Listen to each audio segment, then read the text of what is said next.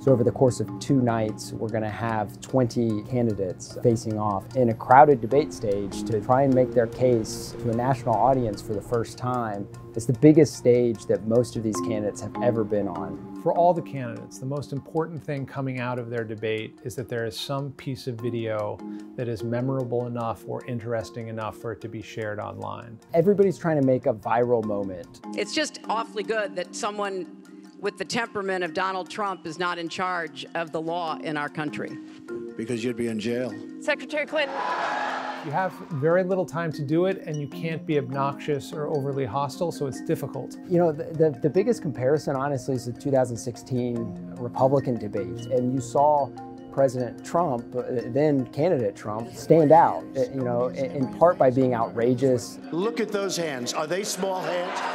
And entertaining. You referred to my hands. If they're small, something else must be small. I guarantee you there's no problem. I guarantee it. And offensive in some cases. I've given my answer, Lion Ted. I've given my answer. I don't think the Democrats are going to necessarily mimic that, but it's the same idea of doing something that allows them to stand out. In the first debate, Elizabeth Warren is going to be literally at center stage, sharing a stage with Senator Cory Booker, Senator Amy Klobuchar, Congressman Beto O'Rourke, and all of those candidates are pretty nice. You know, their brand of politics is not confrontational. She'll need a breakout moment against Joe Biden at some point, but that's not going to happen at least during this debate. I don't think for her it's make or break. I think for someone like Cory Booker, who will be standing next to her, if he can't break out here, or Amy Klobuchar or Beto O'Rourke, and really make a mark, it's a little more dangerous for them. On the second night, Joe Biden, who's polling the highest right now, will be at the center of the stage, and he'll be joined by 3 other people who've been polling pretty well. Bernie Sanders, who will attack him on ideological grounds.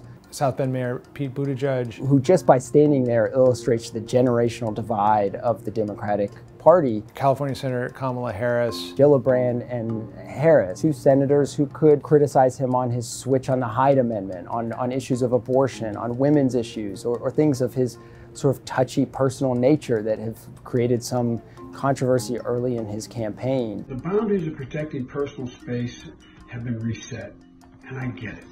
I get it. What we don't know is whether those people will walk into the debate room with a goal of basically picking a fight with him.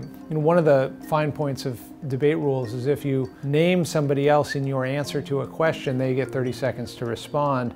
And if they attack you back, you get 30 seconds to respond. So there's sometimes an incentive for picking a fight with somebody else on stage. It's a moment for him to either sort of wither under that scrutiny and not fare that well under it, or allow these candidates to get under his skin, or it's a moment for him to really showcase why he is the front runner in this race. I'm actually really curious about the 2 political amateurs who will be on the stage on Thursday. Andrew Yang, a businessman, who's basically running more or less a single issue campaign on guaranteed government income for every American, $1,000 a month. But he's gotten some traction there, and if he can make a real claim on the debate stage, it's very possible that he rises in the polls. The other one is Marianne Williamson, who's a spiritual advisor. She was a friend of Oprah's, who's been running on sort of a platform of love. It's sort of outside the regular conversation, but it's possible she gains traction as well. Really, what the candidates want is to be remembered. They need some moment to be remembered positively coming out of this,